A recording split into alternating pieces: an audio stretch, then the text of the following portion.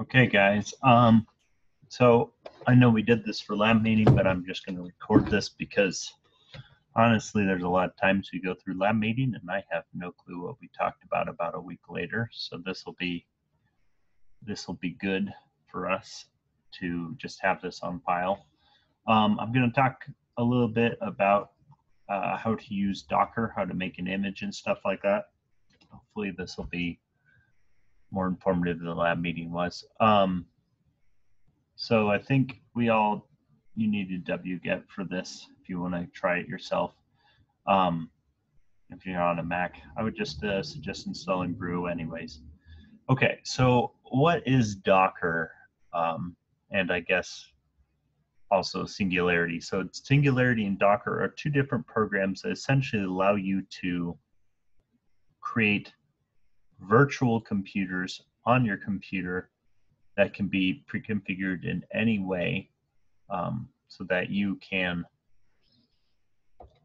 basically make sure that when somebody runs your program, they have all of the prerequisites already baked in. You don't have to worry about what version of their operating system they're running. You don't have to worry about what version of programs they have. You don't have to worry about certain programs that they have installed that you don't know about interfering with the programs you want to run.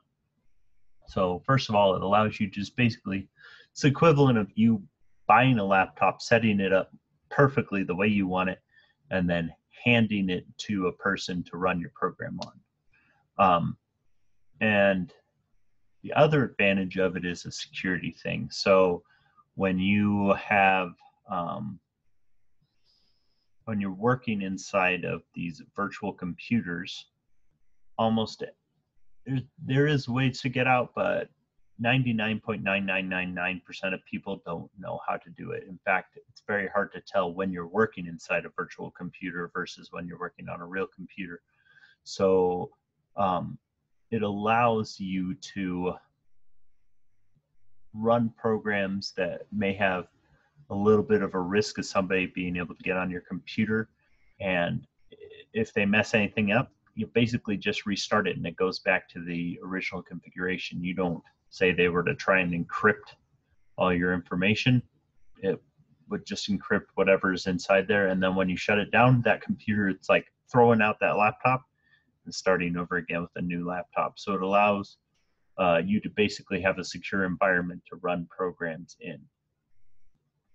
For us, we're more using it for the first situation where everything's pre-configured. So when I put these on CHPC, I won't have to worry about what happens when CHPC updates a program or decides that a program's too old and deletes it. Essentially, it'll be my own personal computer just running using the hardware of CHPC. And that's kind of the beauty of Docker.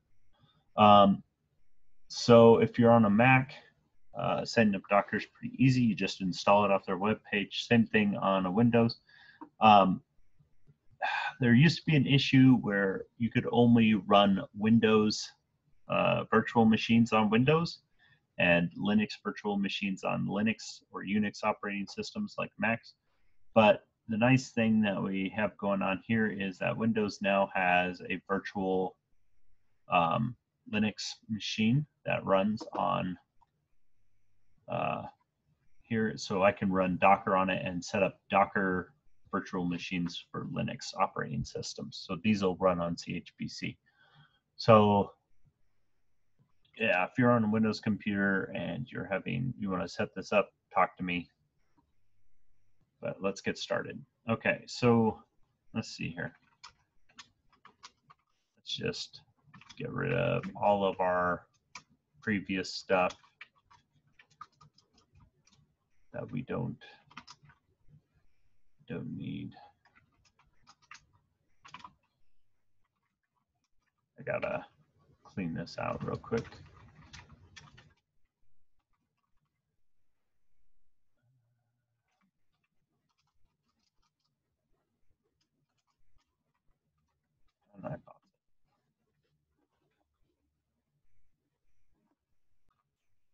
All right, so I got this cleaned up. So the first thing I've got over here, I'll put this up with this, is we're just gonna cd to our home directory, and we're gonna make a directory called Docker. And we're going to cd into that directory. There's nothing in here because we just made it. And we're going to make a directory called echo chamber. Again, I was going to make it do a bunch of echo stuff, but kind of changed my plan. So we're inside this directory called echo chamber, and I am going to make a little file. A file, and I'm just going to have it run a program, and the program's going to say hello $user. So whatever the user's name is defined as, it's going to say I'm a program you moved into your container. The current home directory is $home, and my current location is whatever the working directory is.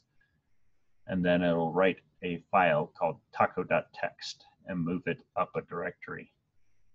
So we'll just see what happens when we run this thing. Okay, and then for Docker, you need to make a Docker file. And what a Docker file does is it tells the virtual machine how to be built. So we're going to build our virtual machine here. And you have to spell this exactly right, Docker file, uppercase D.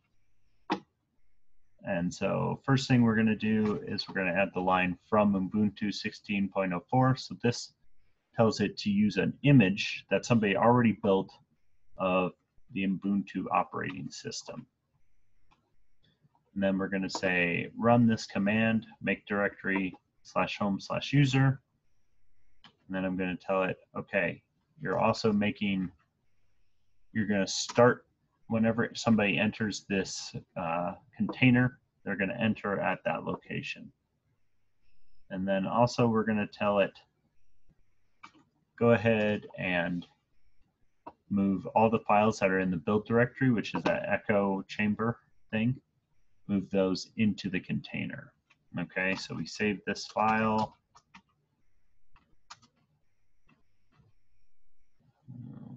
All right, hold on. The zoom made it so that this is not quite shaped right. Let's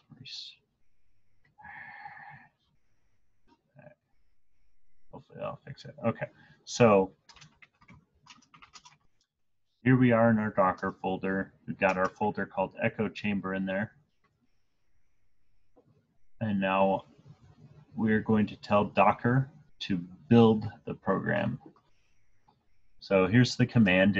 So Docker is the program, and we're saying Docker build -t is the tag that we're adding to this, so it's going to be called echo test. And then we're telling it, okay, build it using all the files in this folder called echo chamber. All right, and that's how fast it builds. So it technically cheats. Technically that was already built somewhere else and we just grabbed it. But now we can do things like run things in it. So what we just did is we built what's called an image. An image is like the base version of the computer that we give people to run. So every time that you run this, you're going to make a copy of that base image and work inside of the virtual computer that's made from that copy. And so anything that happens inside of that copy, which is now called a container, is contained in the container. And unless you do something special, which we'll talk about, nothing happens outside of that. So unless you edit the image, it doesn't get saved. So let's go ahead and mess around with this image and make some containers. So the way you can do stuff inside a container is you now say Docker run. You see we created echo test latest, so you can make multiple modifications to echo test and save them as different versions. So we're just gonna, if you don't specify what version though, it always uses the latest tagged one. So we can say Docker run the image echo test, and let's just run ls on it. So essentially what it's going to do is it's going to fire up the computer, go to the working directory we set, which is /home/user, and then it's just going to show us what's in there and then exit. So there we go. So it's got Docker file and it's got a file.sh. So that was pretty easy. So let's have it run our a file.sh. So we'll say Docker run echo test bash a file.sh. Okay, so it says hello. Guess we don't have a username there. It says I'm a programmer and you moved into your container. Current directory is root. Ah, the home directory is root, and it says my current location is /home/user. And it says moving docker.txt to the same place doesn't make any sense. So there you go. So it ran it and then it exited, because if we look here, we're outside the container. So you could do something like this. So say we said Docker run echo test remove a file.sh. Oh, I spelled echo test. I put a space in there. All right.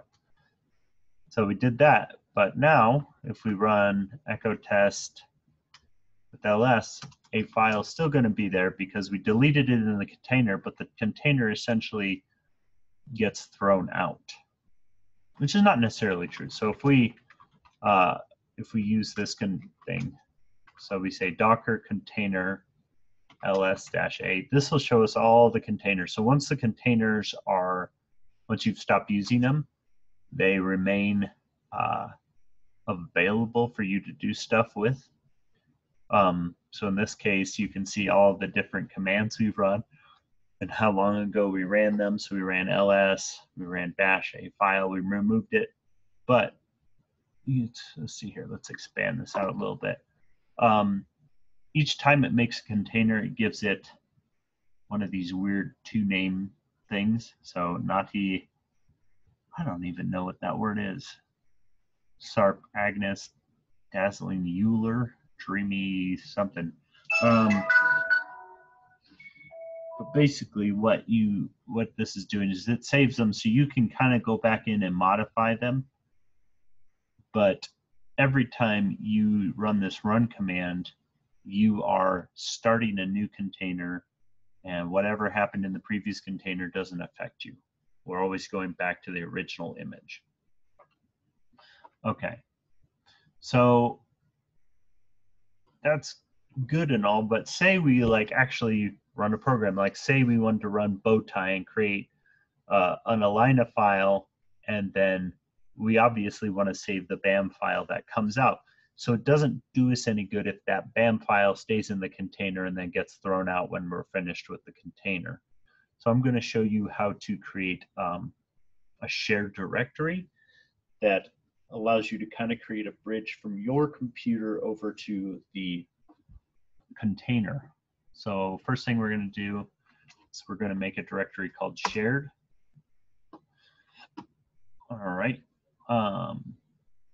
So we'll just say shared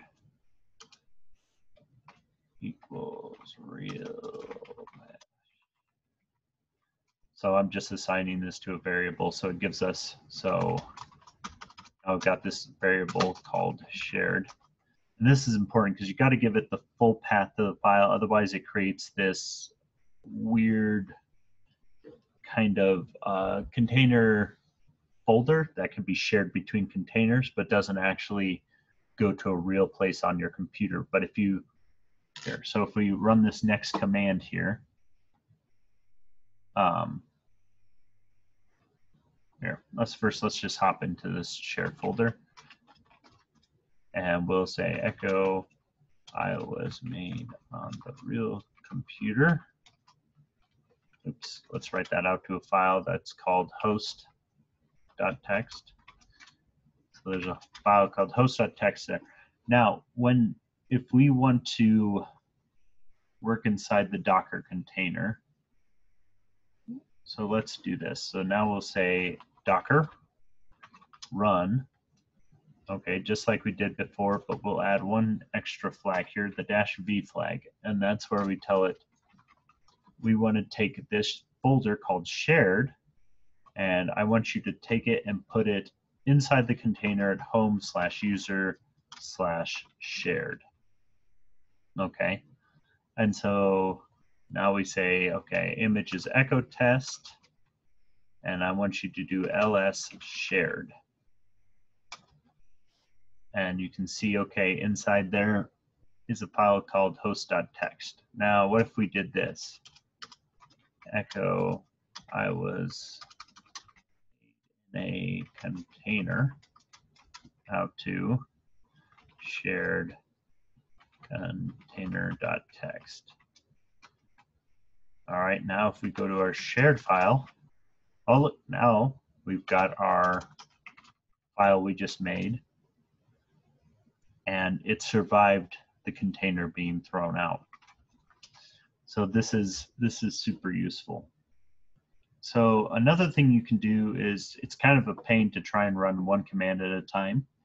If, say, you might want to do other things inside the container, like to further configure it, you can go in and work on it interactively. So the way we've been using it is kind of like if you're on KingSpeak and use the sbatch command. Essentially, it queues it up, it tosses it into the container, lets it run, and then just closes the container when it's done. Whereas what we're about to do is, I'm going to show you how to interactively work in the container. So this is like logging into a node interactively on KingSpeak with the srun-i command. So the only thing we need to modify, so we don't need to give it a command after this. And after run, we do -it. So now you'll see my user prompt changed. So we'll just hit clear. And we're in that home user thing. So we can go into that shared folder. We can cap both of these files and see them, and we can modify them. So we can say echo, I am interactive.txt. Okay, we can go up one, we can say echo, I will go away, out to temp.txt. So you can see there's all this stuff. In fact, I can even say, let's do remove a file. Let's remove the Docker file. Let's just mess stuff up. Let's go up to the root directory and remove lib. Like this would be a really bad thing to do. See, look, well, ls doesn't work anymore. But now if I do exit, and then we go back in, ls is working again, and all our files that are important are back. So this is really nice because people can go in, they can interactively do stuff, and they can just wreck the place. And all they have to do is restart it, and everything's kind of fixed. So this is one of the important powers of containers right here. All right, so let's exit back out of it. Let's go to shared. You can see the interactive files there. So the only thing you got to be careful about is not deleting files in your shared container. So my suggestion is that if you're doing anything with shared folders, I would probably either copy them in or hard link them in. I would never put your only copy of that file in there, because again, that's the only thing that any changes will be permanent on.